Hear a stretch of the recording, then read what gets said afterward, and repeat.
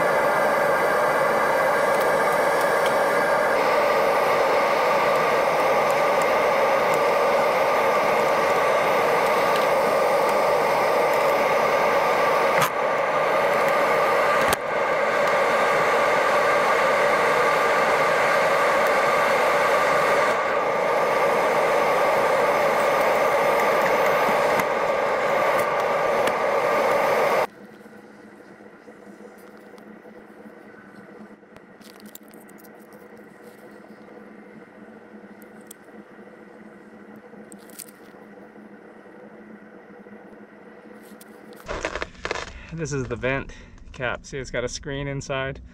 Keep any kind of spiders and things like that out of the tank. This is the fill cap, and you can lock it. We'll screw that on the top of the tank.